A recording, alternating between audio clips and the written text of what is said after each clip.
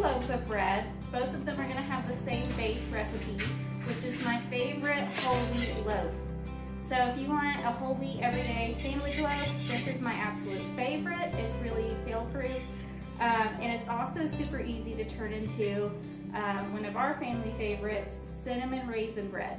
And our goal today is to get that nice swirl in the center of the loaf. We're gonna see if we achieve it. So if you all remember, there's a few baking principles for bread that we talked about in the last episode. And this is going to carry, those 4 principles, I think it's 4, are going to carry out throughout all of the bread we make in this little mini series where if you bake through it with me, by the end you'll be confident at bread baking basics, and you'll be surprised at how intricate some of the bread ends up for being in the basic category. I'm gonna have to wash this bowl now. But if you remember what those bread principles are, that pretty much all bread, at least the ones in this series, will require bubbling yeast, window pane test, double, almost double. If you can do those 4 things and not really worry so much about time, then you're gonna be doing great.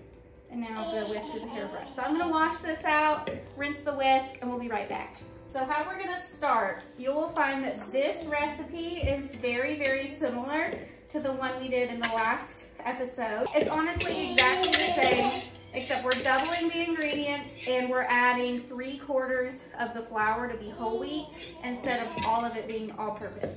So let's get started. Right here I have 3 cups of warm water, just warm tap water. Who wants to pour this in? All right, we'll let Devona do this one. Pour it all in slowly. Hold it, baby Ale. Can you hold the bowl? All right, baby Ale, can you do, we're gonna do 2 tablespoons yeast. So I'm gonna let the other 2 who haven't poured anything yet get to do that. Oh, she dipped it in there. But that's okay, because I have an apron. My husband just surprised me with this apron and I just love it. All right. Getting to the end there, so it's hard for it to. Now, Sayla. All right, Sayla, will you pour this in? So we're gonna do a 1/2 cup. I'll do it. Instead of a 1/4 cup from last time because we are doubling it. We're gonna pour that in slowly. And I got my honey here. All right, Sayla, can you hold this while I pour the honey in and then you can dump it? All right, that's good stirring. So same as last time. What's our first rule, girls? Let the yeast bubble. One of us is gonna have a problem with this. But basically we just need to let this sit for about 15 or 20 minutes. If it's bubbling, we're good to move on to the next step, so we'll come back then. Hey guys, we are back. I wanted to show you what it is looking like. So we've got our bubbling yeast. Let me try to put this back. So next, we are going to add 2.5 cups of all-purpose white flour. There's already a 1 cup measuring cup in here. Devona, can you do 2 cups and then I'll do the 1/2? You want to help? Devona, try not to make a mess, okay? The reason I'm not doing 100% whole wheat in this, there you go, you can pour that in, is purely for a little bit of the structure. For a sandwich bread, you really want it to be softer and a little bit bouncy. Sorry, let me stir the mac and cheese. It's about to boil over. This is, I think, called a dough whisk. But if you could go ahead and start stirring that, I'm gonna open up our whole wheat flour. Forgot to do that off camera. So I'm gonna set her down and she's gonna scream and I'm gonna open it and then I'll pick her back up. All right, here's my measuring cup.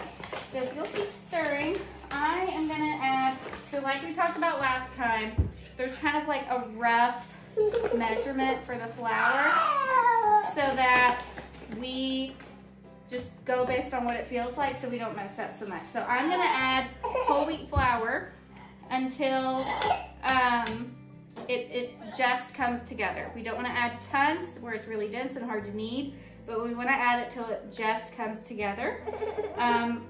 I have written down 6.5 cups of whole wheat. It might be 6, might be 7.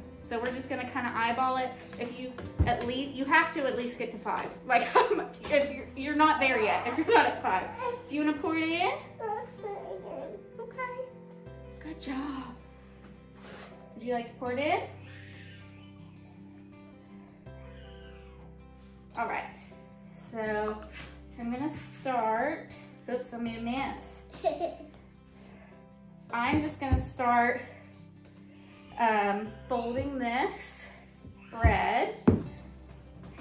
And maybe at some point I'll have my husband help me so that you can see what I'll have him video what I'm actually doing.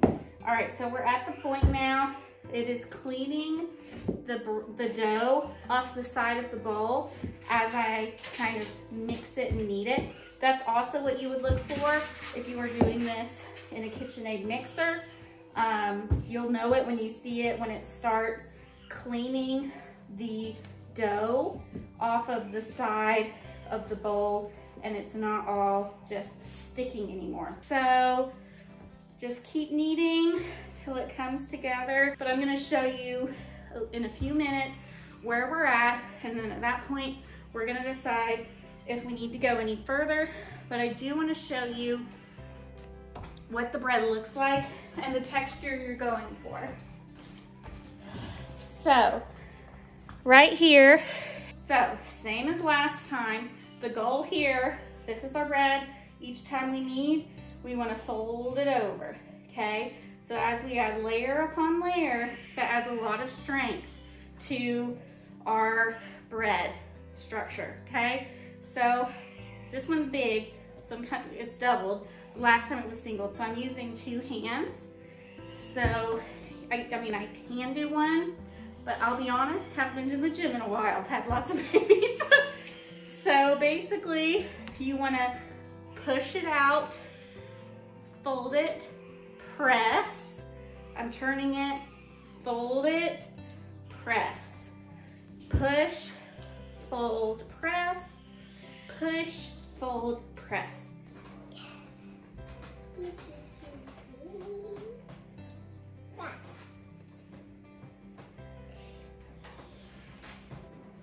All right, guys, I'm here to show you the window pane test. We're not there yet. If you'll see, anytime I try to pull it really thin, it breaks. So I have all these questions all the time of when do we know if we have kneaded enough? When do you stop kneading? What's that all about? And you'll know that you have created enough bonds in your bread and enough strength in the gluten when you can do the window pane test, which is pulling it thin enough to see light through it without it ripping. And that's how you know. So I could sit here and tell you, I'm gonna repeat myself from what I said in the last video. I could sit here and tell you, hey, knead it for 10 minutes, knead it for 15 minutes. But everyone has different strengths. Some of you are more experienced at kneading bread than others. Some of you are brand new to it. It's gonna take you a little longer. I can't tell you the science of this, but again, the weather does change bread. That's why sometimes I need more flour than other times. Sometimes I need less. The humidity, the temperature, there's a lot that has to do with it. And I think that also affects the kneading a little bit. So if you have any further questions about kneading, how much to do at different techniques, go right ahead, comment below, and I will try to answer them in the comments and in my next videos. Are you ready to keep kneading? Do you want to do this one? Yeah. All right. All right, I'm gonna keep kneading and I'll see y'all back when the window pane test is ready. All right, y'all, this is hard to get to show up on the camera. It looks a lot better in person, but you just kind of grab the bread and pull it till it's thin. And once you can see through, light through it, and it's not ripping, then you know it's good. Guys, I just realized I never added the salt. I never added the salt to the bread. Okay, if you're watching this, editing Danielle is going to put, don't forget to add the salt, I'll realize it later, when you're supposed to add it, okay? Do what I say, not what I do. So, how I'm gonna fix that, it'll be a good example to show you how to fix it. I wanna make sure it's super well incorporated into this dough. So I conveniently just washed my French rolling pin. So I'm gonna roll this out. I can't believe I forgot that. And I'm gonna sprinkle the salt. Oh, you spill your juice? Devonna, can you get a towel and wipe that up, please? So I'm gonna roll this out thin, as thin as I can get it. It's very gluten-y right now, so it's gonna snap back as soon as I lift it up.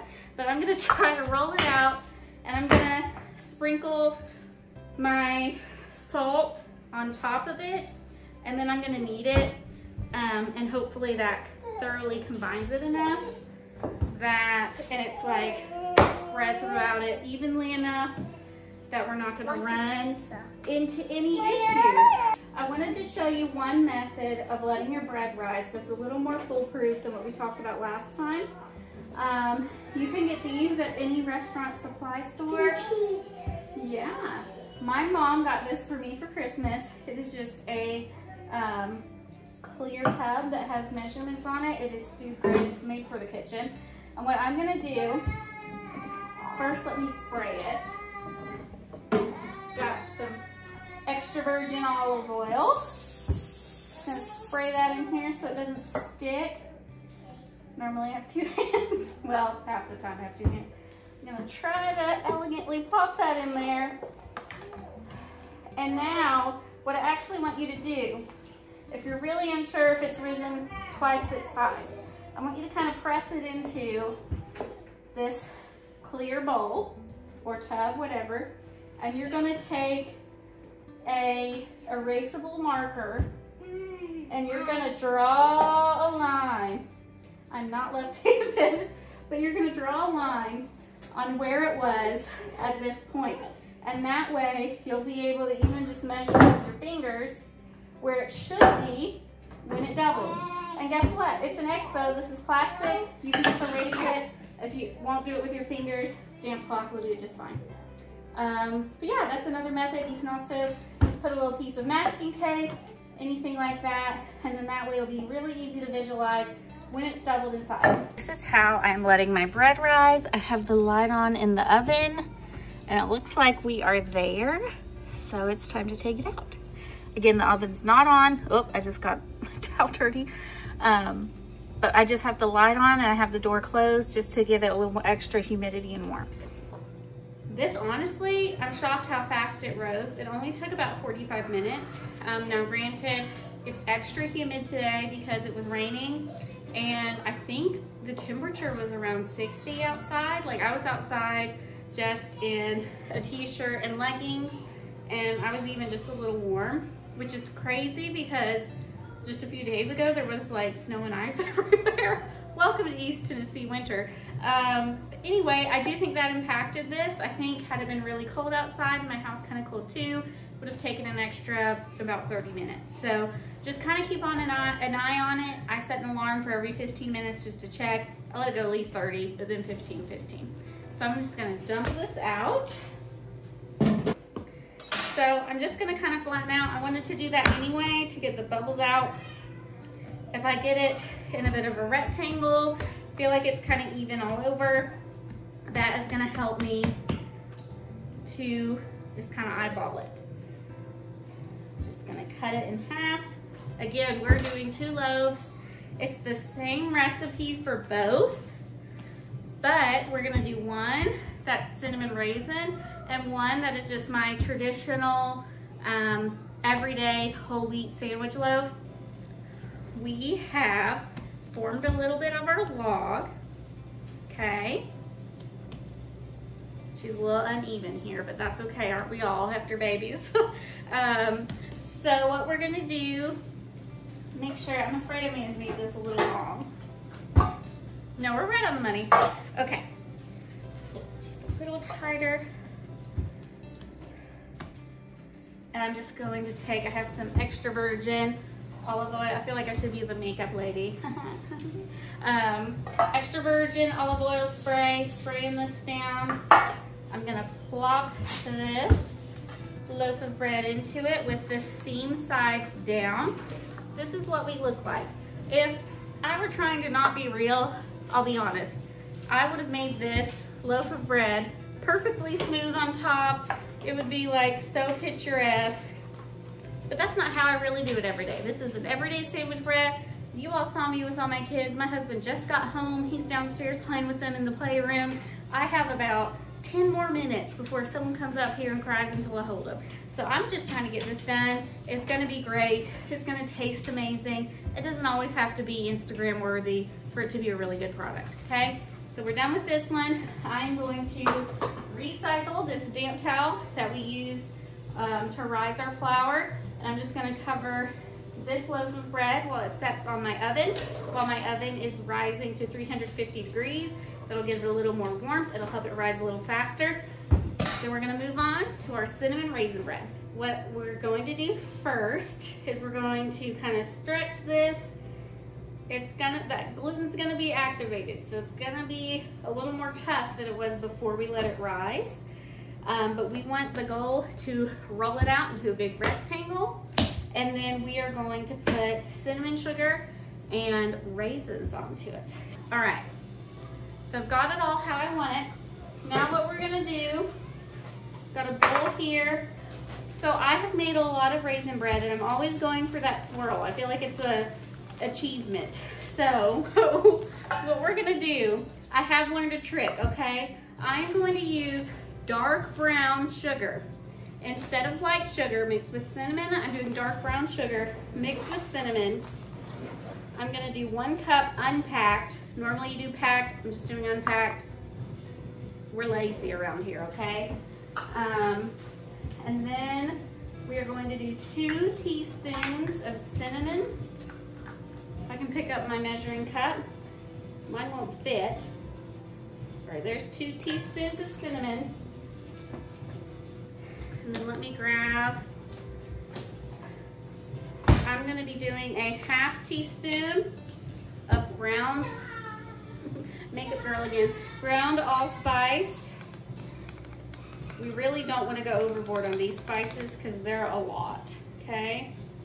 And then we're also going to do a 1/2 teaspoon, I'll pick that up in a minute, ground nutmeg.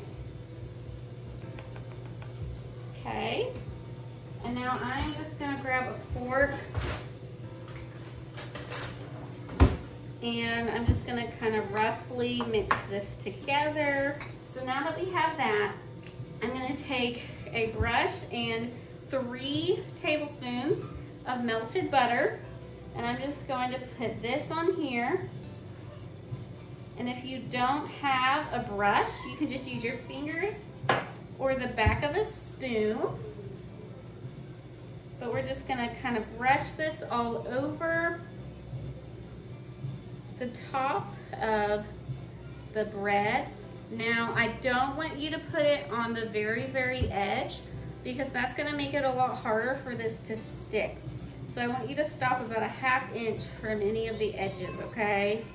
We're just gonna start sprinkling the cinnamon sugar spiced mix all over the top of this bread, okay? I want it to be thick enough that we really get the flavor, but also that we can get that swirl. So sweet, my middle child, who's 3, has already requested that she can stay up tonight until the raisin bread comes out of the oven so that she can have a piece. And she said, with butter, can I have it with butter? Which I thought was very cute. So we'll have to see, but hopefully she can have some before she goes to bed. All right, normally I don't measure the raisins. We're gonna sprinkle these on top too. My husband really does not like nuts in bread. If you do like nuts, I highly recommend adding walnuts. And if you really wanna up your game, toast them first before you put them in here. You can just put them in the oven at 350 for about 5 minutes. You'll smell them. When you smell them, you know you're done.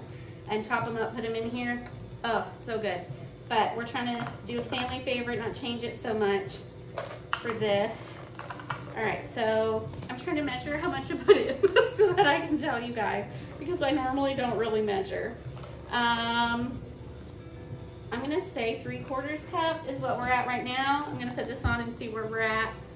But I just kind of sprinkle it on top. My kids love raisins. I bought some raisins to make this recipe, and I couldn't find them anywhere. And then my kids said that they ate them all, so I actually had to run over to my neighbor's house and just get their raisins so that I could make this recipe today. So shout out to Zach and Julie, my neighbors, Julie's also my best friend. So that's very convenient. But yeah, okay, that looks good to me, 3/4 cup. So now what we're gonna do, I feel like I should give you all a close-up of this. I'm gonna give you a close-up real quick before I roll it up, okay? All right, here is a close-up of what we're looking at. We have a decently thick layer of the sugar and spice mixture, and we have the raisins throughout. We left about 1 inch to 1/2 inch of space around the edges so that it's easier to fold without stuff spilling out of it. So I'm gonna start, and I wanna fold this as tightly as I can so that I don't get really big air bubbles in between. I may still end up with some because that's just the nature of how this kind of bread works, but I wanna roll it as tightly as I can, okay? And if it starts sticking, I want you to get a debit card, credit card, whatever, clean it, and then I want you to kind of tuck it under here and fold. Tuck it, fold, okay? If it's sticking, that's what I want you to do to keep it from ripping, all right? I have some raisins that are rogue. I'm just gonna tuck them. All right, so we're still rolling. All right, we're here at the edge. Picked that up. And what we're gonna do now is I'm gonna pinch it together, okay? Trying to pinch that seam into the bread, and this is why we don't cover it with butter or sugar, because it'd be really hard to get it to stick. I'm gonna roll it over so it's sitting on that seam, and we still have, you'll see what I'm feeling wrong about spilling it. We still have these open seams, okay? So I want you to kind of tuck the inside in, and we're gonna fold the top over to the bottom, and we're gonna pinch that too, okay? We're gonna kind of fold it underneath itself, and we're gonna do the same thing to this side.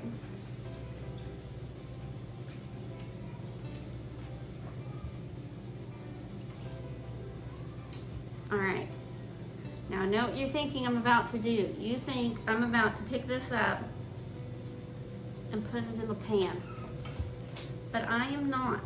What I'm actually gonna do is I'm gonna let this sit here for about 15 minutes, and the weight of the bread on this surface is gonna help it just kind of come together and kind of merge before I move it, okay? This bread has been through a lot in the last few minutes of its life. It's a big portion, and it just needs to rest a little bit. And if there's ever an analogy for everyday life from bread, I hope you take it as this. When you've been through a lot, before you move to the next stage, take a breather, okay? Let yourself settle, get grounded, then move on. All right, she has now sat for 15 minutes. She's come together a little more. She's even started to rise a little bit. And so now I'm just going to very carefully pick it up and put it into my pan that has olive oil in it and try to show it to you. Here it is. Now it's a thicker loaf than my other one because we added volume to it. So I'm going to cover this with the other one and let it continue to rise.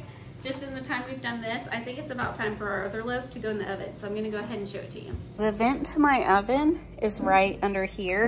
And so while it preheats, I put my bread here so that it can have a little extra warmth and rise a little bit faster. Just wanted to show you that. But here are our loaves. This is a damp cloth. It got dirty in my oven, but we're still using it. This is the sandwich loaf, and this is the cinnamon raisin. The sandwich, I wanna make sure you can see. This one's, hold on baby.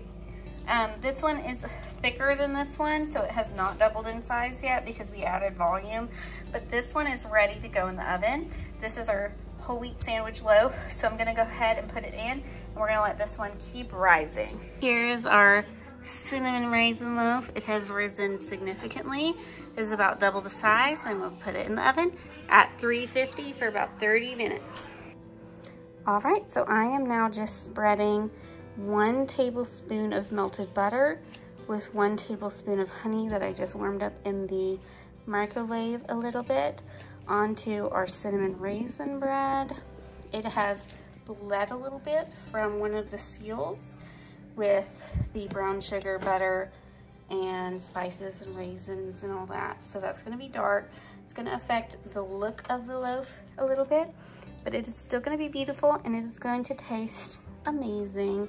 We're gonna pop it back in the oven for another 15 minutes. Let's cut into these. I wanna show you all the structure, what you're supposed to be looking for, and I really wanna see if we achieved our swirl here. And for the record, I have let these cool a bit. If you cut them while they're too hot, they're gonna lose a lot of their moisture, which you do not want. Let's see the structure inside. All right, so overall it looks pretty good. I can see where I messed it with the knife on the very bottom. I'm gonna set one of these down so I can show you more properly. So this is really good structure. I'm gonna tap my camera and see if it'll focus for us. There we go. So we've got some big air bubbles throughout here, but nothing so big that it creates a huge bubble where if we try to put a spread on here for making a sandwich, that it's gonna disrupt that. When I press it, it immediately springs back, but it's not so tight that it's not soft. Here we go. Oh, I'm so happy. Look at that. Look at that. You see the chunks of raisins. You see the brown sugar with butter all around. This bread is moist, but it bounced back at my touch. It's folded tightly enough that there's not any huge bubbles here. I consider this bread a success for sure. I'm gonna taste some of our, it's falling apart, our raisin bread with butter.